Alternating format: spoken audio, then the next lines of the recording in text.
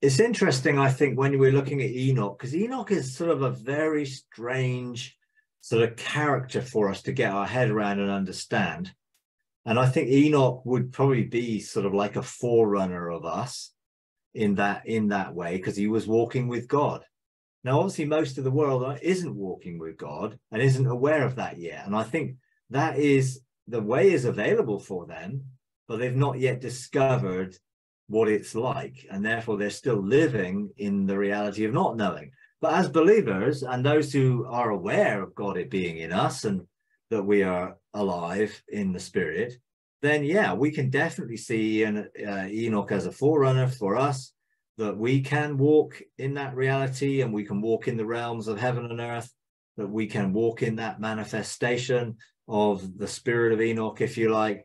And, you know, I've met Enoch a number of times, and Enoch has always been quite challenging to me because he gives me quests and sets me on journeys and things, which, you know, has always been quite interesting. But I think everyone has to go through the fiery sword choice of surrender. And I think Enoch chose to walk that path and then walk through, I think, the fiery sword back to that realm, because it was still open to him to walk that way. And I think he chose to walk with God as his father rather than walk according to the line of Adam. Because Adam was not his father, God was his father. And that choice enabled him to walk in that way of intimacy and relationship, and outwork that reality of who he really was. You know, and for everyone in the world, yeah, God has found everyone. God has reconciled everyone. Everyone has been born from above. Everyone is spiritually alive. The Holy Spirit is in everyone, looking to reveal Jesus to everybody, but not everyone is responding, and not everyone has a realization of that.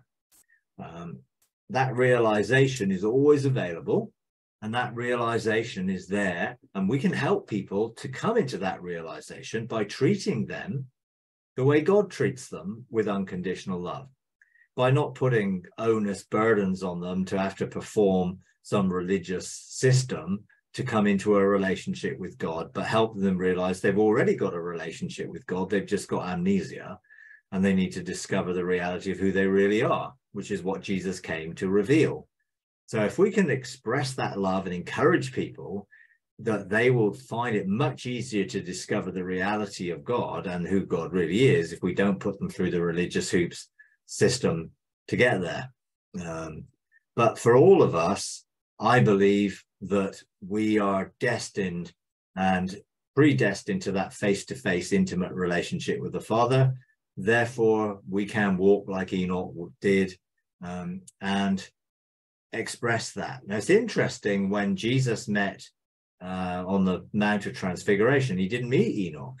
I would have thought Enoch and Elijah would have been the two who recognized didn't die, but he met Moses and Elijah, which was an indication of two different dynamics, of those who did die and those who didn't die, and that there was a thing of the cloud of witnesses and everything else, which was predating the resurrection of it is going to be possible for everyone to be brought into this transfigured state of glory, of realizing who they really were.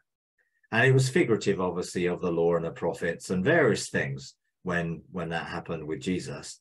But for us, I think everyone gets to a point where there is this choice. Am I willing to go through this point of surrender, which is the fire, to come through the other side, or am I going to walk my own path and avoid a fiery sword? But the fiery sword is not there to hack everyone to pieces. The fiery sword is just saying, this is the way. This is the way to come to the point of surrender, to come into the reality of who you really are. And I think that will have a change in our identity. You see, I am a son of God, not a son of Adam. Because Jesus became the last Adam to undo what the first Adam did, and to enable us all to come back into that relationship. So for me, yes, the fiery sword represents a place of surrender, but it's not a punishment. and it's not harsh. It's designed to purify and refine, to make everything possible again that God always intended. If you enjoy these videos, would you please take a moment to like, comment, and subscribe? It really does help. Thank you very much.